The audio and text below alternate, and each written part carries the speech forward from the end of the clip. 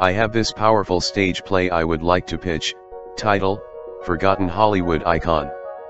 It's a one-man play that chronicles the Hollywood career of actor, James Edwards.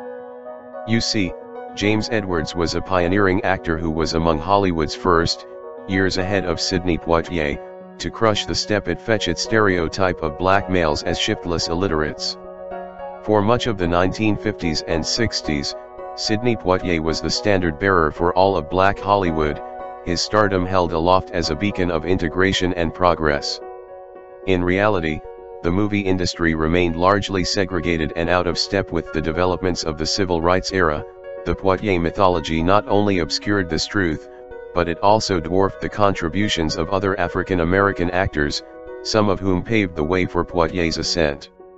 No one deserves more credit for presaging the stereotype-breaking characters that Poitier perfected than James Edwards, who in 1949, shot from anonymity to stardom in producer Stanley Kramer's controversial melodrama, Home of the Brave.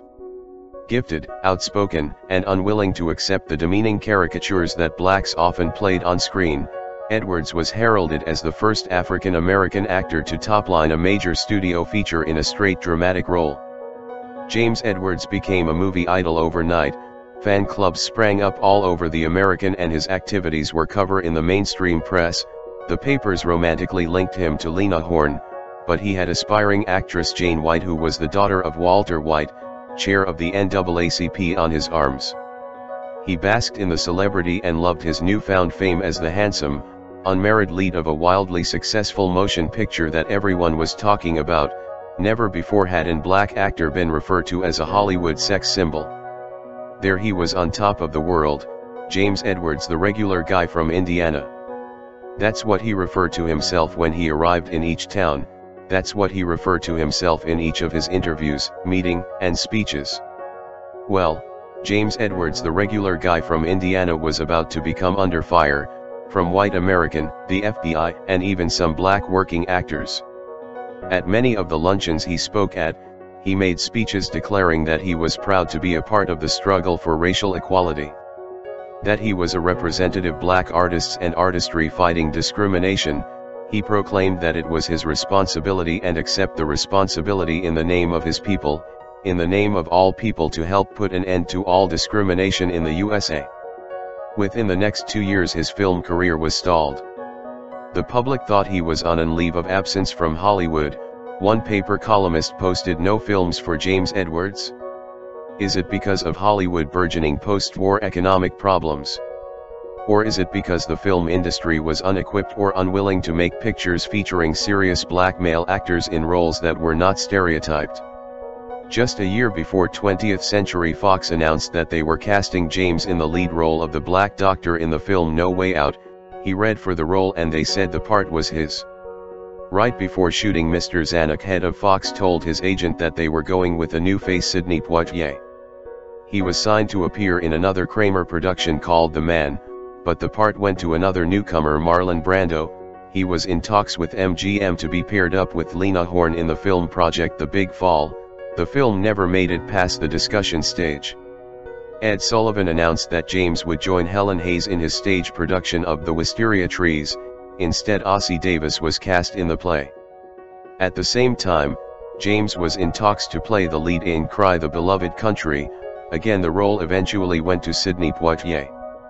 Hollywood producers, directors, and head of studios used James' name just to gain press coverage for their projects. Because of pressure from the government, movie makers said they couldn't cast him for leading roles in Hollywood films or New York stage. And when the FBI agents pressured James Edwards to testify before the House Un-American Activities Committee and denounce actor Paul Robeson, Edwards refused. Was James Edwards wrong to use his career as a platform for civil rights and justice, at a time when equality for the Negro race was still just a dream?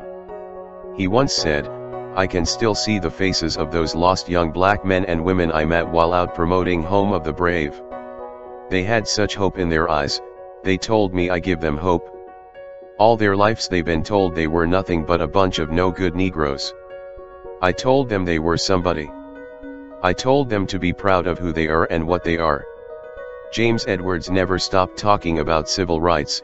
In the late 1960s he spoke to a classroom of young black actors.